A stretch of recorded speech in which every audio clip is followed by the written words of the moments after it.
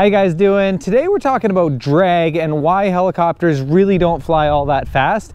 Some helicopters fly faster than others, and there's reasons for that. So I just want to go through a few of the basics of aerodynamics, talk about a couple of the factors. Today we're going to be using the Cabri G2 as the example, and so I just want to break it down into three different parts, okay? The three big factors behind speed in a helicopter, the three big drag factors are: you're getting a third of your drag from the undercarriage, the skid gear down here underneath the helicopter.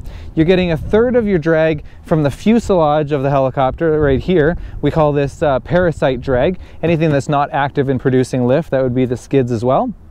And then you're getting a third of your drag from the rotor system and the rotor head up here, this guy right up here, okay? Now, that's a lot, and those are design features that all helicopters, have some form or another of this. Now, if you look at something like a Sikorsky S-76 or a couple of different models, they have retractable gear. That's a big factor. You're getting rid of a third of your drag if you get rid of that undercarriage, that skid gear underneath. So that's one factor that makes them go faster. That's why you look at a helicopter like the S-76 that does fly quite a bit faster than a lot of other models. Another factor is this rotor system, or the rotor head up top here. You see how this here doesn't really produce an efficient area for lack of drag, right? There's all these pitch links and pitch rods, the main rotor drive shaft and everything. There's a lot of stuff up here that's creating a lot of drag, and so people that are able to cowl that in, like Sikorsky is trying to do that right now with the new Raider, the what are they calling it? The S-64 or something like that, Raider helicopter, and they've done testing and stuff trying to cowl in that rotor head up top, and that's definitely a big factor. That can reduce a lot of drag. You can get the helicopter to go faster like that.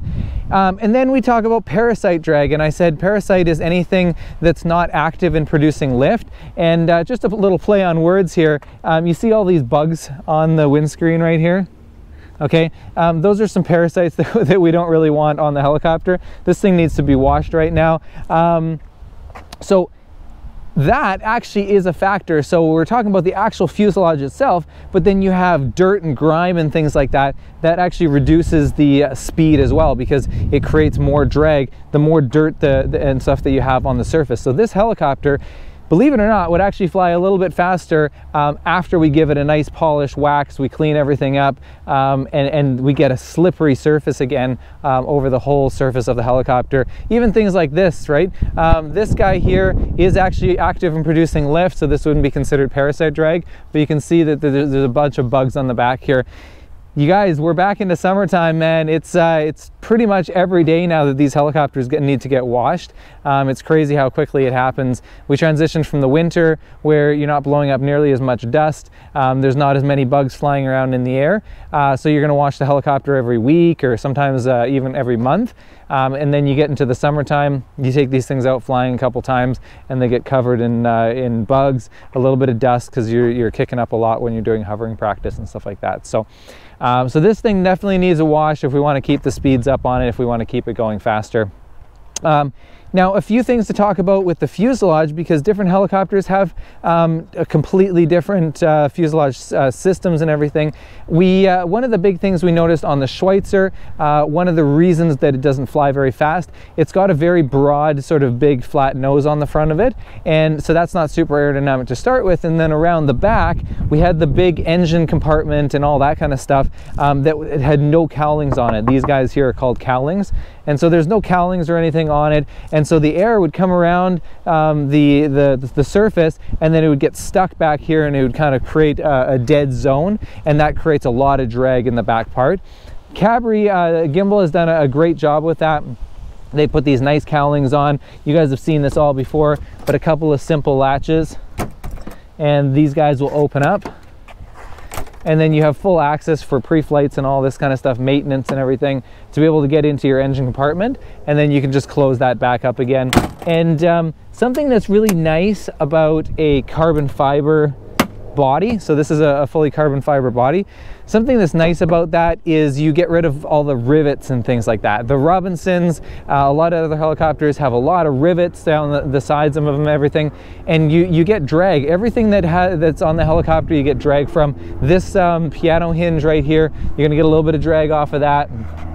These little bolts right here, you're gonna get some drag off of that. You know, this air intake, or this intake here where the exhaust comes out, you're gonna get some off of that. So everything, right?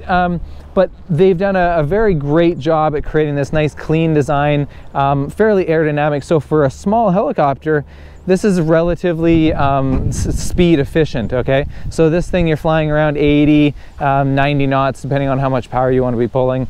And so that's fairly fast, I would say, for a two-seat helicopter.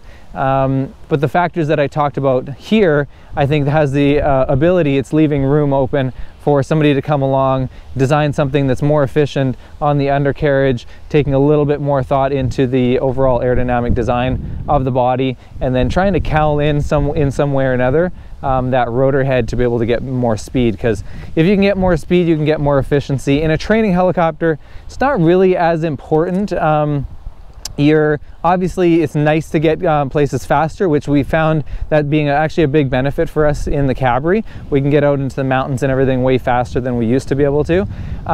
But in general, you're not going super long distances. But if you're having a private owned helicopter like an R44 or an R66 or something like that, it's nice to have some extra speed, some extra knots, so you can get out further and actually go on trips and do things like that. So anyways, just a little rant today. I was just looking at the helicopter and thinking about drag and things like that when I was looking at the bugs on the windscreen, and it kind of got me thinking about Parasite Drag and everything.